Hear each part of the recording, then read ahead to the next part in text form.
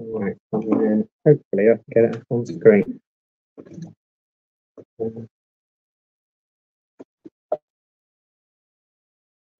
Here we go. Yeah, so this is just going to be a very brief introduction to Revelation. The book of Revelation, that is, it's often in some Bibles, it's often titled the Revelation of St. John the Divine, I think. But really, the book of Revelation is, as it says in the first verse, the revelation of Jesus Christ. So it was John who wrote down the words, but the revelation is from Jesus Christ. And the word revelation in the Greek is this word apocalypsis, from which we get the words, apocalypse, apocalyptic. And in the Greek, that word means an uncovering. So something which is, as we get the word revelation, something which is revealed. So this book, it's a book that's often misunderstood. It's a book that's often misinterpreted. It's quite a different book from certainly any other book in the New Testament. It's much more similar to many of the books of prophecy from the Old Testament, which prophesied sort of times to come. And as we see here in the first verse of Revelation, it describes it quite clearly, the revelation of Jesus Christ, which God gave unto him. So the Lord, our Father, gave this revelation to Jesus Christ. For what purpose? To show unto his servants things which must shortly come to pass.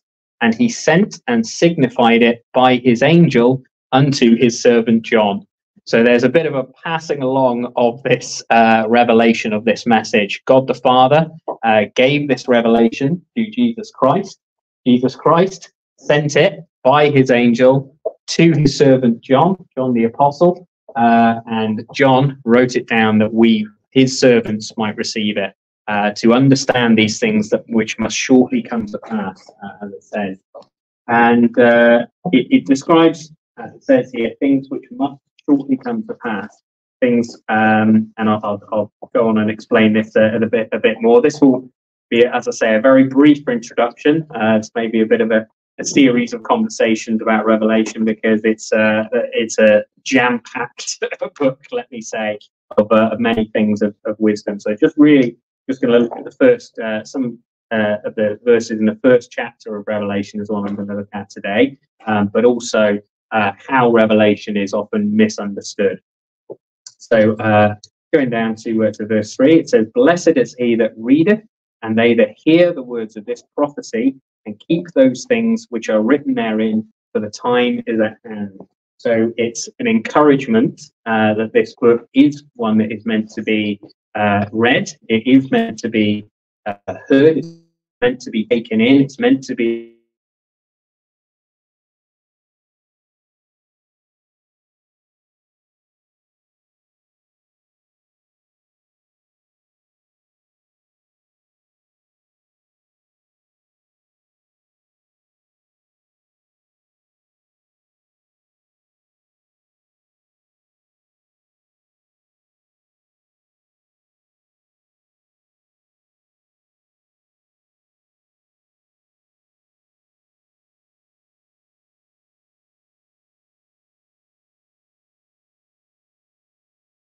ready, because the times of the end are here.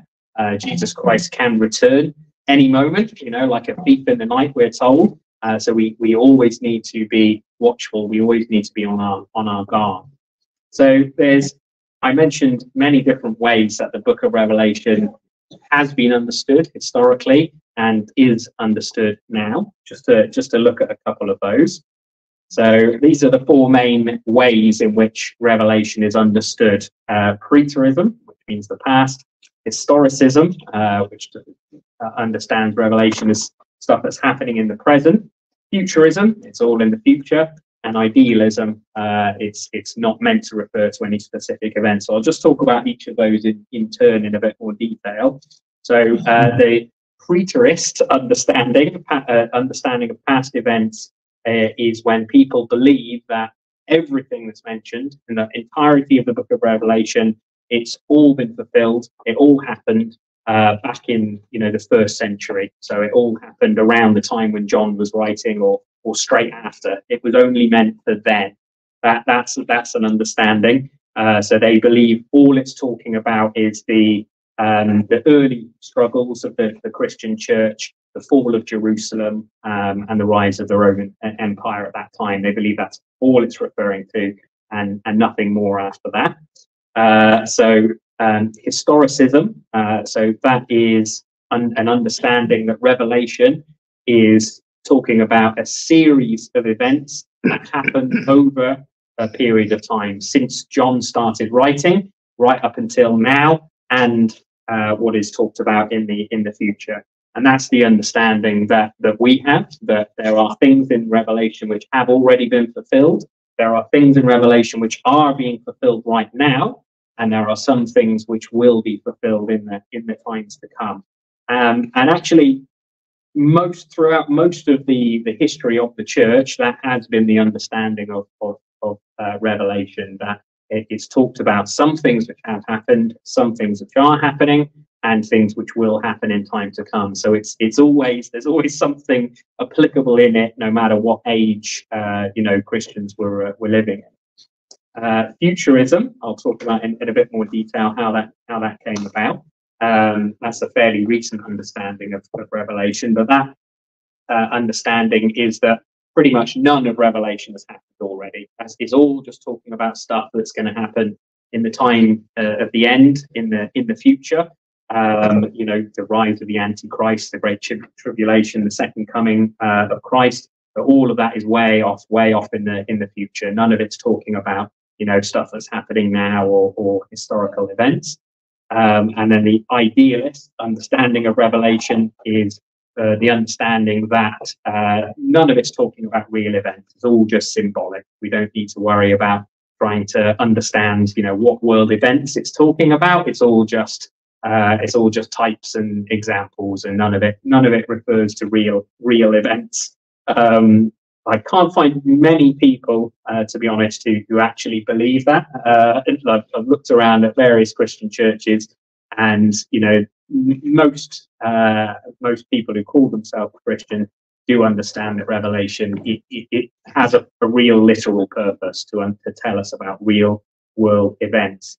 So, as mentioned, historicism, which is what we understand Revelation to be talking about, that it is applicable to our time now. Some of it's happened, some of it's still to come.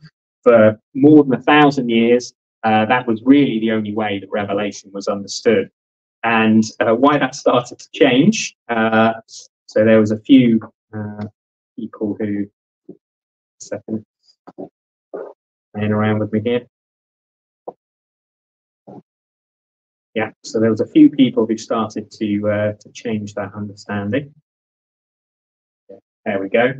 So one of the first people was this chap Arnold of Reims, which I think is a place in Italy. I think he was a Italian monk, and he was one of the first people who started to see in the corruption of the Catholic Church, which was really the sort of only game in town when it came to Christianity. He saw in the corruption of the Catholic Church how it could be linked to what was spoken about in the book of Revelation. So this is a quote from him: "Verily, if he be void of charity, love, and be blown up and advanced only with knowledge, then he is Antichrist, sitting in the temple of God and showing out himself as if he were God." And he was talking about the Pope when he said that. And the papacy, the Catholic Church, there was always a measure of corruption in it, but particularly around this time, and for centuries afterwards, to be honest, the corruption was very open and very overblown. But the thing was, the church had complete and total power on this earth. So it's not like nowadays where if a politician does or says something wrong, it can be all over the news and all over the social media, and you find out about it. They had control over all the sources of news, all of the sources of information. So they were able to sort of control the narrative, as it were. But it was so open, this corruption, that people could start to see that the Catholic Church was not good. And remember, they didn't have the Bible to compare it to, because the church wouldn't let them read the Bible, but they could see, even by their own wisdom and understanding, that this church was wrong. Then we go 500 years later, at the time of the Reformation. There was many people in between who also linked the Catholic Church and the papacy with the Antichrist. But Martin Luther was certainly the most high profile, let's say that. And around the time of Martin Luther, the printing press was invented. So rather than getting a message out, having to handwrite it down every time, different leaflets and tracts could be published and distributed. So all of a sudden, information and news could spread far, far quicker. So when Martin Luther stood up and said the Pope is the very Antichrist who has exalted himself above and opposed himself against Christ, because he will not permit Christians to be saved without his power, which is neither ordained nor commanded by God. So when he stood up and said that, all of a sudden, the world started to know, and the world started to understand. And when they were able to hear and read the book of Revelation, they suddenly started to see it in a very, very different light, because everything they saw in Revelation relating to the Antichrist, it matched up exactly with what the Pope and the papacy was doing at that time. And of course, this had wide-reaching effects. In England, we broke away from the Pope, and in many other countries, there was, I guess, mass revolts against the control of the Catholic Church. Of course, this was very worrying to the men in power, and they wanted a way to be able to fight back. They didn't want to be able to look in the scriptures of their own Bible that they held and see themselves reflected back in these negative words of Antichrist. And so that's when we come to a man like Francisco Rivera, who was also a monk, a Catholic monk, but a loyal Catholic monk, loyal to the Pope. So he tried to defend the Catholic Church and to deflect away from it by coming up with this new way of understanding the book of Revelation.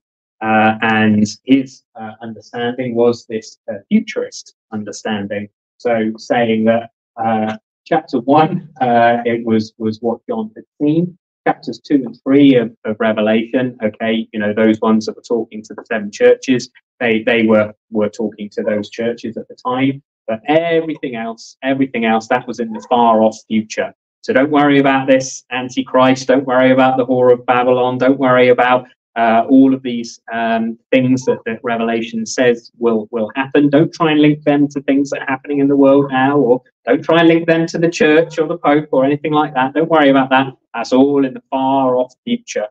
And for hundreds and hundreds of years, no one apart from the Catholics really believed that, to be honest. So everyone who was against the Catholic Church, all of the Protestants, all of the churches which rose out of or broke away from the Catholic system, none of them believed this futurist interpretation, because they saw how clear it was that the Antichrist was referring to Rome.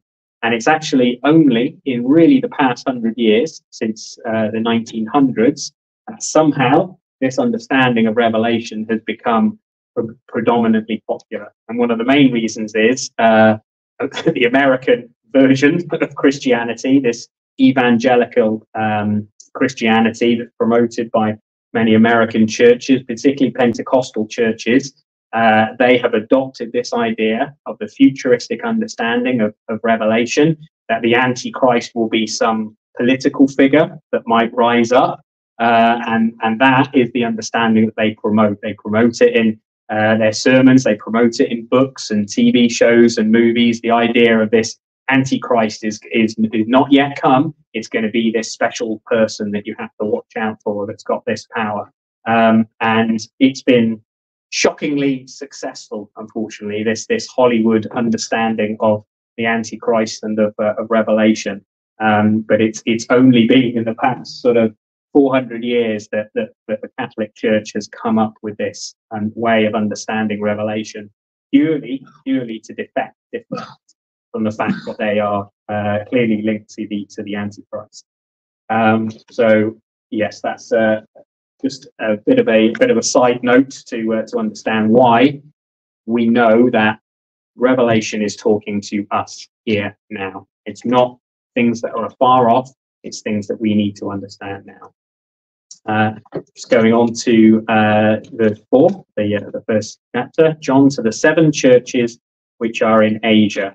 And so I've put a little map there and showing where the 7 churches in Asia were that were written to. So what they called Asia then was just a province of the Roman Empire. All of those churches are in what we would now call Turkey, but the people, the Turkish people who are now there, were not there at that time. It was made up of quite a mixture of different people and different cultures, Romans and Greeks and Scythians, and all of these different cultures sort of came together. But they were real places. They were real churches. They were all, within sort of a week or two's travel from each other. And when I won't talk about it today because there's a lot of detail in it, but when we look at the 2nd and 3rd chapters of Revelation that are talking to these churches, there's really a threefold message in what it is said there. So they were messages for those actual physical churches at that time. They were warnings or encouragements to those physical churches. They also contain a lot of general messages for all of us Christians to be mindful of at all times. But they also prophesy the progression of the church over the last 2,000 years. So they talk about different church ages, and I'll go into that in more detail in a future presentation. You also see on the map there, there's a little mark of Patmos, which is the island where John was when he wrote this, when he saw this vision. The legend goes, it's not in the Bible, so we can't say it's true, but John was the only apostle who basically survived to old age. All of the others were killed in various horrible ways. And the legend goes that they tried to kill John. They actually tried to throw him in a vat of boiling oil, and he came out unharmed. And so they sort of didn't really know what to do with him then. So they just exiled him onto this island of Patmos just to get rid of him, get him out of the way. We can't seem to kill him. Let's just get him out of the way. I can't say whether that's true or not because it's not in the Bible, but it's certainly something we know that God could do, and we know that John was preserved for a purpose, and this certainly was part of the purpose he was preserved for, to deliver us this message, this revelation of Jesus Christ.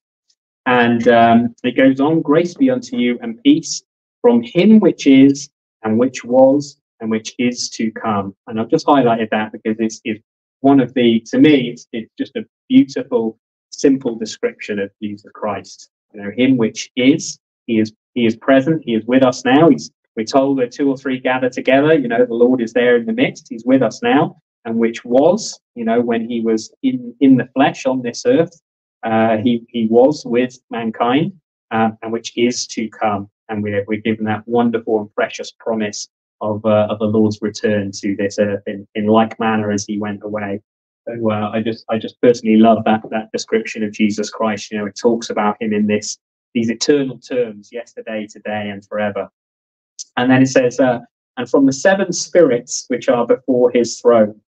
And that's a little bit of one of those sort of mysterious parts of a verse, because we know there's only one Holy Spirit. This isn't certainly contradicting that.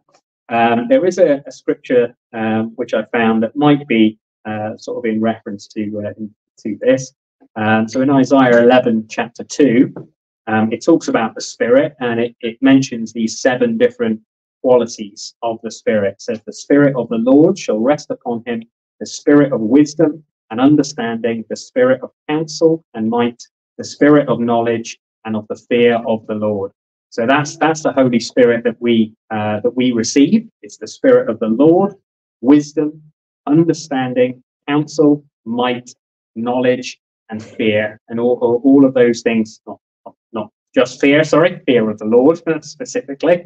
It specifically says we've not received the spirit of fear.